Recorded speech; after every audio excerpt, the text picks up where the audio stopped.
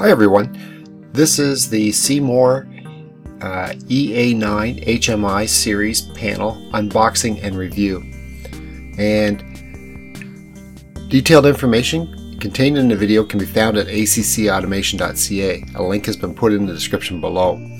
And if you've not watched the other videos yet, there's links in the description below that will show you the rest of the videos in the series as well. So looking at my box here, you see that I have model number EA9 T10CL. So that is our box number, and it's a human machine interface HMI, and they're made to display and control operations for your automation solution. Now, information is displayed in a graphical format, Graphical User Interface GUI, and the HMI is usually part of a SCADA, which is Supervisory Control and Data Acquisition System.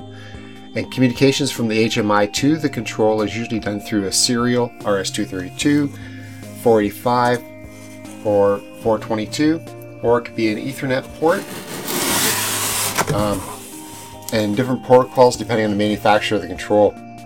Now, the automation control device is not limited to the PLC, which is the Programmable Logic Controller. You can also communicate the drives, temperature controllers, process controllers, and the HMI is usually will include several different protocols that the port can be configured to maximize the amount of control product that will be able to communicate to.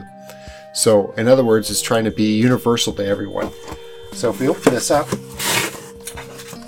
the first thing we pull out is our quick select guide, and that goes over some of the different features. So we'll set that aside.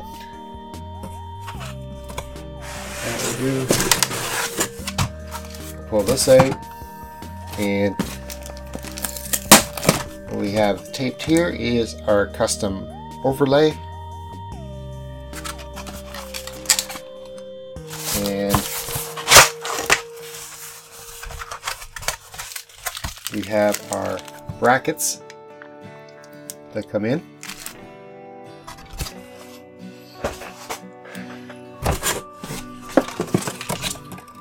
And we can see that we have our custom cutout panel.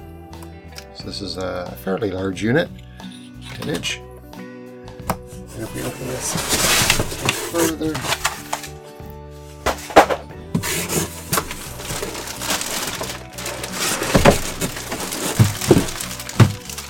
let's pull the whole unit right in.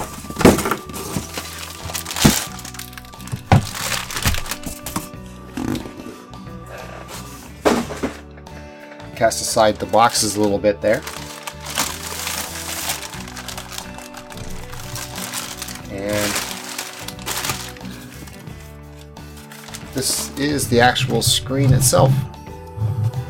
So it's a fairly large unit, and if we look at the back of it, you see that we have our membrane here for our panel cutout. You also see our USB programming port located right here. We have port number 2. We have the port number 3, looks like an Ethernet. We also have another communication port just underneath over here. Oh, there's our Ethernet port located right in there. So, communication port, USB port, located right here. There's our Ethernet, and then we have a microphone in. We have a line out so that we can do audio. So, and then we have our connector right here, and looks like we have an expansion port located right here. Cast that aside. So that looks like a good, and again, we just look at the brackets. There's our brackets that came with it to actually mount the unit, and our overlay. And this is our quick select guide. So that is our unboxing. Now, this is a touchscreen display. It's an LCD, and we have 10.4 inch diagonal color TFT thin film transistor. It's an analog resistivity. It's a 1024 by 1024 touchscreen that allows unlimited touch areas, and it's programmed by a programming software called EA9-PGMSW. And we have 64,000 colors, and it's 50,000 hour average backlife. You see that we have the USB port as we showed before, and we have two actually USB. One port B, which is programming and downloading, and then we also have a USB port A available. Then we have our USB, we have an Ethernet, and we have remote access as well. And that gives us remote internet access.